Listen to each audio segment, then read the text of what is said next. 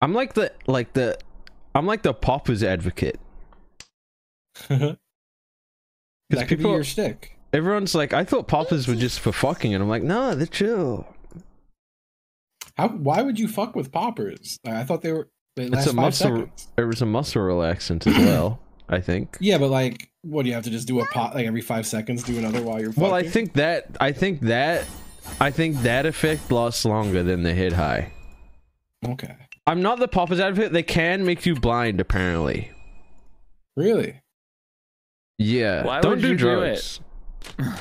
Why would you do anything? No, Why no. would you drive I in a know the fucking appeal car? of loosening your butthole, but I'm saying if the effect is so short, that's where I was confused. Look, I don't know. I'm not the guy pitching him. Yeah, that's I was fair. a big advocate of trying shrooms, but I don't know. After my last experience with drugs, I've been like, I don't know. But I still Yeah, want that's fair. to. Yeah, you kind of saw God. I did. It was crazy. I feel like I'm at a. This is gonna sound bad. I don't know. I feel like I'm at a stage in my life where I shouldn't fuck with any intense drugs because I am simply not happy enough. Is that bad? I know I'll have a bad experience because I know where my head is. I mean, at least you're aware of that. Yeah. See, like I don't think I'm in the headspace. I'm just literally worried about like getting sick. I don't care about. I think mentally I'm so ready. That's a crazy discard pile. It is. It is. I'm literally just like, please, I want my brain to get all fucked up. That's all I want. Content created. Egg. I wish I did shrooms in LA. I could have done it on my hike, and I feel like that would have been good. A little dose of shroomies on a hike. Nah, go big or go home. Okay, I'll take a whole fucking bar. Sorry, I know I was talking to myself.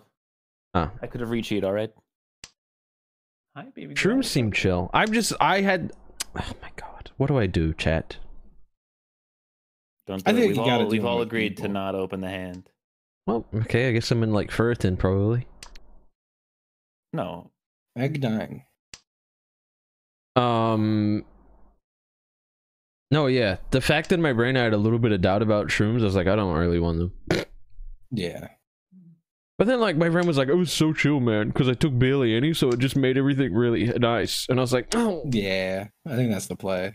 I want everything really nice. That's about the only way I ever mess with mushrooms is in very small amount. You know you can buy shrooms on Etsy? For real? Yeah. I wouldn't trust it. I wouldn't personally do it. You know you can buy a taxidermy rat on Etsy? For real? Yeah. That's cool.